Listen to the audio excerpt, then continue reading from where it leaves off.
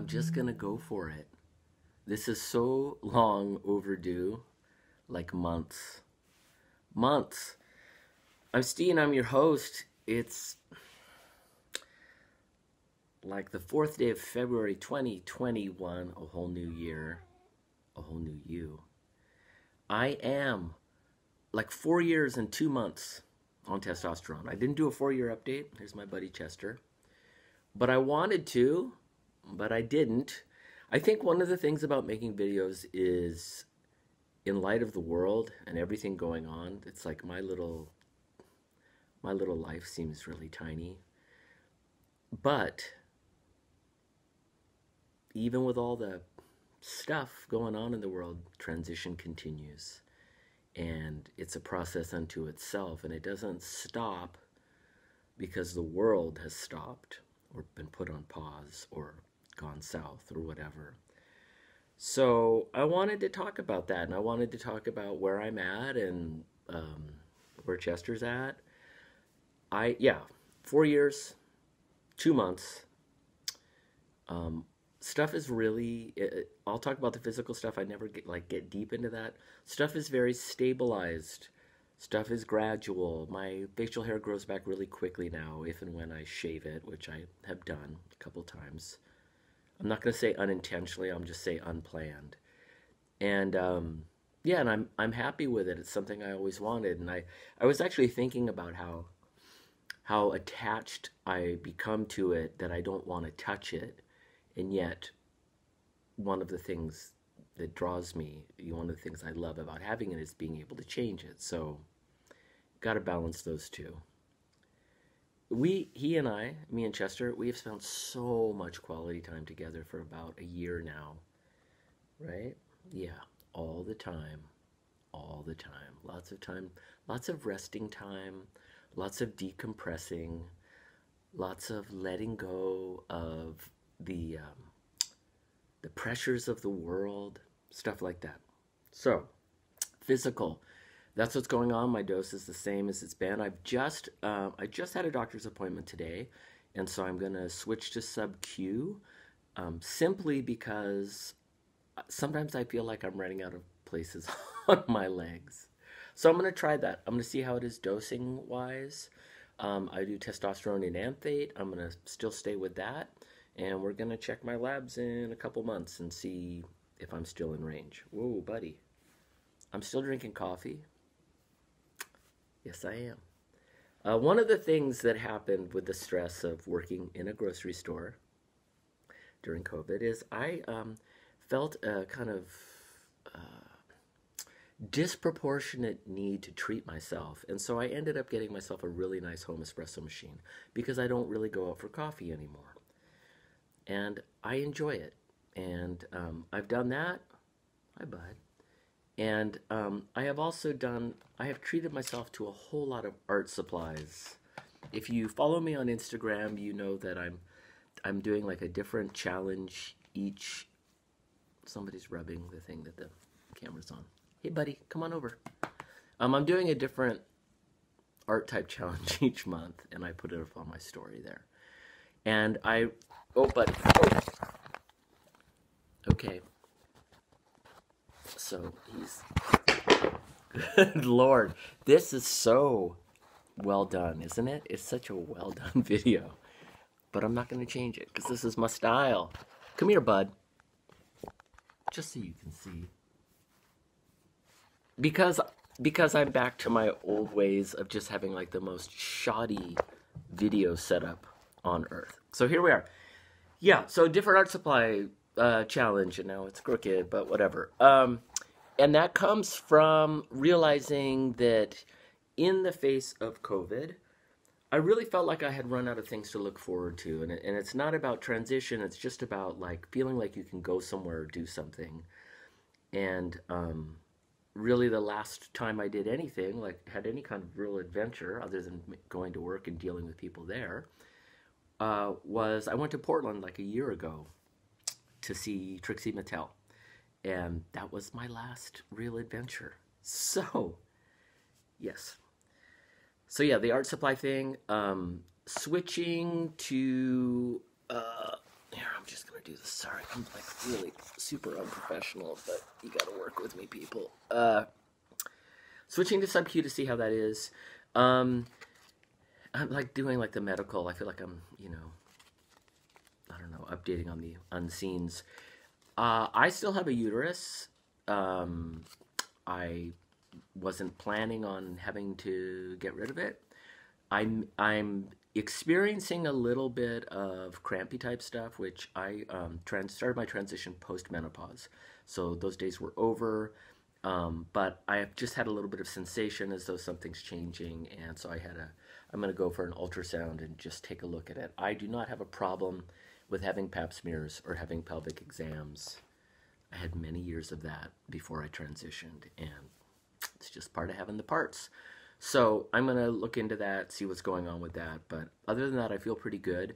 I've been doing the intermittent fasting thing for quite a while now, and that really works well for me. And I've aired a little more towards low carb type stuff, just because I've read a lot about insulin resistance and blood sugar stuff, and so I think it's helpful for me to do that.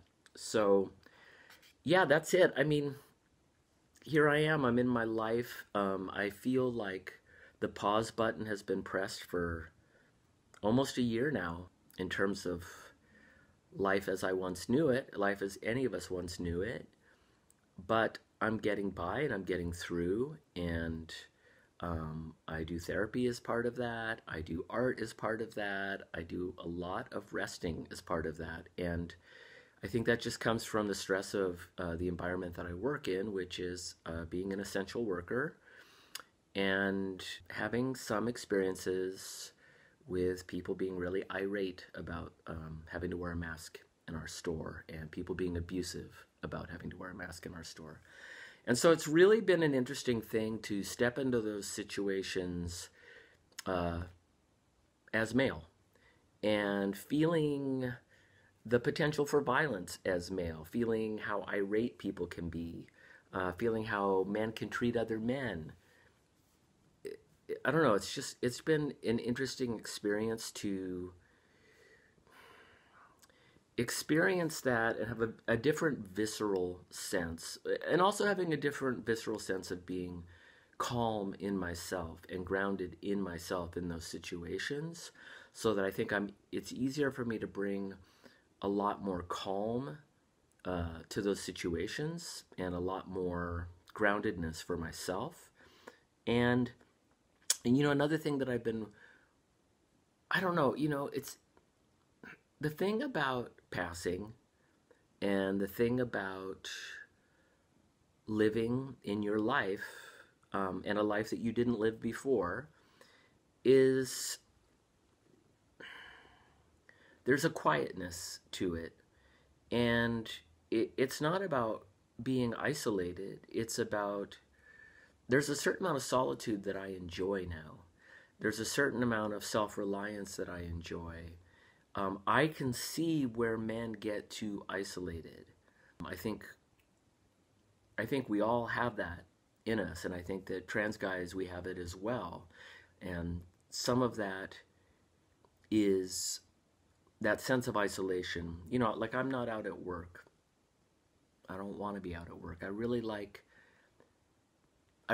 it not being a thing at work. And sometimes I feel guilty about that. Sometimes I feel guilty that I am not out representing everywhere that I go.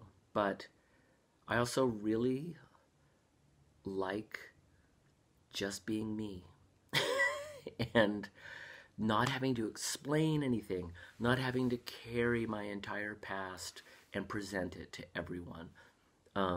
Just as I really like not having to present my entire emotional landscape to everyone. And it's not expected of me. And, I have these moments of like feeling great relief. Great relief that I don't, with the help of testosterone, I don't really go there. I don't really feel compelled. And even in my experiences of my emotional self, I'm able to step back a little bit more and observe, and have a certain amount of gratitude. You know, I have gratitude for this whole journey. I have gratitude that I am more emotionally available than many people and than many men, because I was socialized female. And so there are things that I learned being socialized female that are great tools living as a man. It's a great juxtaposition, isn't it? Anyway, I'm already here at 10 minutes, so I might edit this down to get the cat dropping the camera thing out. I might not. I might just throw it up with no intro, no nothing. But I wanted to let you know I'm good. Self-inflicted haircuts abound. My hairline is actually still pretty good. It's just that I cut all my hair off. Yeah, I guess if you have any questions for me, put them down in the comments. Let me know where you're at. If you're somebody who's watched regularly, tell me how you're doing. I am on Instagram. I think there's a link up there. And I've been using that, honestly, as a way of being a little bit less isolated. So that's how it is. It's one of those things, you know, I enjoy my work. I enjoy my job. My job is pretty physical. It's pretty intense. I realized the other day I do 10 to 8,000 steps a day at the store, combined with lifting and squatting and kneeling and all this stuff in an 8-hour period. So I really, in light of that, in light of sometimes the intensity of the job, in light of really trying to take good care of myself, like health-wise, I don't do much. And I'm okay with that. I know that this too shall pass, and there'll be a new normal around the corner. And I think it's going to be a great normal. It's just one that we don't know about. And I think the biggest challenge, just like with transition, I think transition in some ways is a valuable tool in getting through something like this, is it's not to be in the past and what could have been or what was or how great it was. And it's not to be in the future of this intangible of like, where am I going to be? But it's to be here now, which is where we are. So, okay, philosophical as usual. I hope you're doing great, and I hope to be back here soon with something to offer you. If there's something you want to see, something you want to talk about, something you want to know about, put it in the comments, and that might light a fire. Okay, hope you're doing great. Take care. Bye.